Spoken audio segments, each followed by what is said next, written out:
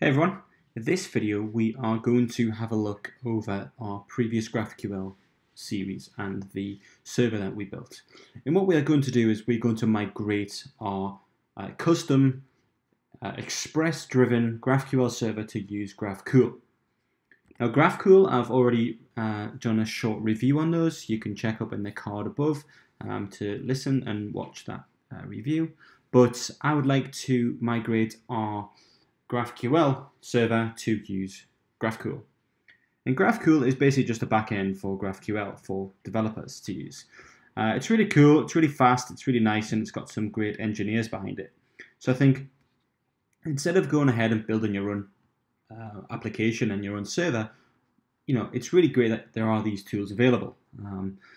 So what we'll do is we'll just have a look at our existing project, what we've done so far in the series, and then we'll see what we've got with GraphCool. So if we just have a look at our structure so far, so inside of our source directory, let's just have a look at the models. So we've got an event model, and this event model just takes a name and a date of the event. Very simple and very basic.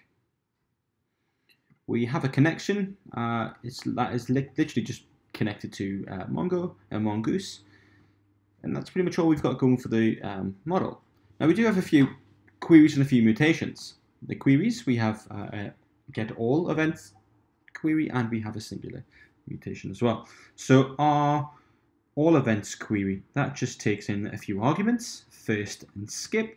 And that just allows us to paginate through our results. And then we have a resolver method, which again accepts some parameters, gets our field ASTs, and then calls up with the projection to Mongoose. And look, that will return the data that we need. If we have a look inside of our event model, we can see that this query type will yield back a event type, and again, it just has a resolver method here. Now, the resolver method are things that you'll have to go ahead and create again if you want to have a custom GraphQL server. But this is, all this code is pretty much just boilerplate. You're going to be doing the same kind of things. And if you're not really a back-end engineer, or this kind of thing kind of takes a lot of time and you really don't have that, if you're looking to just create a front end for an application and want to have a self-hosted back end, then GraphCool is a perfect choice to do so. So you want to head on over to graph.cool and you want to sign up for an account, and that will appear on the right-hand side here. When you're logged in, you just want to click Go to Console, and this will take you to the console. When you first log in to GraphCool, they'll walk you through an amazing onboarding process, which will tell you about their UI and what certain things mean, enumerators, types, and queries, where the playground is, things like that. They show you a lot of that, so it's really cool and a really nice onboarding process that you definitely should do. So this is what it'll look like when you've completed that walkthrough. But I'm just going to click on this little arrow at the top here, and I'm going to add a new project. And we're going to call this event site. And you can also choose one of the regions here for your AWS. So I'm just going to choose the EU because it has a really fast response time. And with that, we'll get taken to our blank console. And this is where we'll begin to write our schema. If you're confident and comfortable with writing schemas, if you've used some of the Apollo stuff, just writing it out like this, using the build schema, then you can go ahead and just type that inside of here. But I'm going to use the GraphQL interface because I think it's really nice, and let's get started by doing that. And one of the nice things about this UI is you can literally just drag your mouse on a couple of the bars here, and you can shrink the sidebar there, just so you've got a bit more room to go and play with it. So let's have a look back at our model and our event type. So let's just have a look at the event type here. We have ID, we have name, and we have date. So back inside the console, I'm going to create a new event type. We'll name it event. You can add a description if you wish. I'm just going to leave this blank. And by default, it will yield an ID of GraphQL ID type, which is mandatory. Once that's created, we can then go ahead and create our fields. So let's create a name field, and that is going to be a string. And I'm also going to make this required by clicking required in here. Now, what you can do is you can set different types, and we'll come on to date time in the next field type that we create. But there's a lot of things that you can do inside of GraphQL. So pay attention to all the modals that pop up. If there's any unique constraints that you want to add or any default values, you can do all of that with inside of this modal. So it's really nice, and their interface is really, really sweet. So the next type is date. And you'll see here in our implementation, we were just storing it as a string, and we were relying on our client side and server side to sort of computate the input and validate the output, vice versa. So inside of here, we will create a date type, and we'll choose date and time. And this is something that you can do if you want to add a new event. You can add the start date, the end date. You know, you could change this to start date or just start. Let's change it to start, and that will be that for us here. Cool. We'll create that type, and then what we see here is we have our event type with ID, and by default it also adds created at and updated at with the name and then our new start date time. Now you'll see this little exclamation mark at the end here, the bang period. This means that the field is required. Now actually the start time we don't want to be required, so it's completely optional. So let's just click optional and click update field. You'll see that bang has been removed, and that is no longer required by default. Great, so this is actually done quite a lot for us. Now if we look back at the code that we've done here, we had to create an input type, and then we had an event input type, and that specified what fields we accepted. There's quite a lot of magic. Well, quite a lot of the magic had to be sort of made. It wasn't really magic at all. So yeah, let's have a look at the query type event. You've got all of this here. You don't have to write this with GraphQL. They will do that automatically for you, and I'll show you how what I mean by that. If we just launch the playground, it's just this little play icon here, or if you expand the sidebar, you'll see the word playground. If we launch the playground and then we just head on over to the docs here, and you'll see here we have a root query type, and if we click on that, you will see magically we have all events. We've got all files, all users. These are some system types. We've got all events meta. There's quite a lot of things going on here, and if we want to get the specific event, we can do that down here. So that's amazing. But before we can query any events from our GraphQL database, what we must do now is actually add one. So you're probably thinking, okay, so the queries, we didn't have to define those. Do we have to define the mutations? And no, you don't. The mutations are actually made for us with GraphQL. And that's pretty awesome, and that's kind of expected if you use things like Firebase or Parse. Those are kind of built in, and you know the server generates those for you. And just a short reminder is we also are using subscriptions. So we'll come back to that and how we can use that with GraphQL. But that's what we're doing on these 3 lines here. Is we're just invoking our publish on our subscription, and then we're just resolving the new event once it's been created. So let's go ahead and have a look at the docs again, and we'll see we have a root mutation.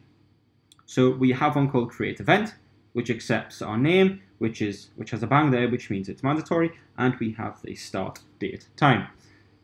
So if we close up the docs and we just create a new mutation, and if we just start typing, IntelliSense will tell us that we have a create event mutation, and it requires a name, and we're just going to call this GraphQL party, because who doesn't want to attend a GraphQL party? Cool. So we, by default, will just return the ID and the name from our mutation, and if we click this play icon here on the right hand side, you will see that we have the event returned to us. And yeah, so you can use that in the front end, which is awesome. Let's go ahead and create a new event, and we'll just call this launch party. I kind of like parties. Maybe I'm giving too much away now. Yeah, click play again, and we get launch party back. Awesome. So their interface here is just graphical, but it's kind of nice, and it's got a few more bits on it. What we can do at the top here is we can just click the plus icon, and we can open up a new tab. And inside of this tab, I'd like to just run a query. Now you don't have to type query or anything like that. You don't even have to name your queries here. What we can do is just type in all events. And like in GraphQL world, we just begin to type out the fields that we want back. Now we only inputted the name, but by default we will get the ID back as well. So once we've typed that out, if we click the apply icon again, we will see we have our 2 events there. Now if we remember, back in our project, inside of our query, inside of our all events query, we had first and skip, and that was for us to paginate. But what if you want to do that with GraphCool? Well, actually, you can do that here as well. So we have first, and we'll grab 1, and we'll skip none, and then we get the first event back. And we can change that to skip 1, and then it'll get the second, which is awesome. So with that done, what we can now do is begin to look at some of the other features that come with GraphCool. Now, just a quick reminder that is if you want to just grab this event, GraphCool allows us to do that by just passing in the ID, and we can grab that name back, and there we go, we've got that event back just by typing in the ID there. So that's really cool, and that we haven't had to do anything. That's taken us less than 5 minutes to set up, and we've got a fully fledged GraphQL schema set up with queries, mutations, and if we open up Tox, you will see we have subscriptions set up as well, which is really, really cool. So subscriptions are built in and are part of GraphCool as well. And if we have a look at our subscription here, what we will see is we have, we're requiring our socket and event type, and then we're subscribing for this listener here. But actually inside of GraphCool world, what we can do is we can just type subscription, and we can then say event, and the filter, what we want to filter on is we want to filter where our mutation in is, we'll just pass in an array here of enumerators. So we have created, updated, this can be whatever you like, and then we'll return, we return the node that it is, and then the name. And then the node here is literally just event and the name. So we can grab the ID as well. Okay, so if we just name our subscription, new events, and we'll grab in the mutation type as well. So we can just use that on the front end if we want to. If you want to update a comments list or an events list, we can if it's a created. If it's updated, we may want to find the comment or the event and update the name of that's been updated. So we can do that. So what we can do is just press play, and we'll see it's gone red, kind of the record and subscription kind of color. And we see this little icon spinning around here. Now, if we go back to our mutation and we just create a new event, and this time we'll call this GraphQL Subscriptions Party, and we click play, that's created it, it's returned the data to us here. But if we check over in our tab here, we will see that we have a new event. And we can see the mutation type was created, and here's the ID. Now if we also add in here updated, we'll just pause and stop that. If we click play again, our query is running again, but if we head on over to here, I'm just going to copy this code, and I'm going to create a new tab, and inside of here I'm going to update the name. So I've just gone over to the first tab again. I'm just going to grab that ID, and I'm just going to copy that and head on over to here. And where this says create event, I'm just going to change this to update event. And I need to pass in the ID, so I'm passing in the ID here, and I'm going to create a new name. And then updated subscription name. Very creative, I know. And then we're literally just going to press play. And then the name has been updated and returned to us. And if we check back in our subscriptions, we should see that we have a mutation type of updated. We have our new name and our ID. So that is really, really powerful. Now you'll also see I used an update event here. And what you can also do is you can delete an event as well. Now, because our subscription is only listening to created and updated mutations, if we remove this event by pressing play, you'll see the delete event came back. The ID and the name that it was is returned as well. But if we check on over in our subscription tab, it's still listening. Nothing's been added because it's only listening to these 2 mutations, which is great. Building this yourself could take some time, and if you're on a tight schedule, you're in a sprint, you've got deadlines to meet, GraphQL is a great thing that you can use, and it's certainly something that you should be thinking of if you don't want to waste time or energy, money, resources on building a developer background. Just use it and give it a try if you're new to GraphQL. So cool, awesome. We're all set up, we're ready to roll, and that's about it. One of the other cool things is functions, and functions are absolutely unbelievable. What you can do with a function is, for example, if you have a website or a billing, if you have a billing platform and people are paying invoices, or you have an events platform and people are attending events, subscribing to events, you can send messages to Slack, or you could send them an email with their ticket. And that's what you can do with the GraphQL subscription. So they've certainly got a lot of information and tips and tutorials on how you can do that within their website.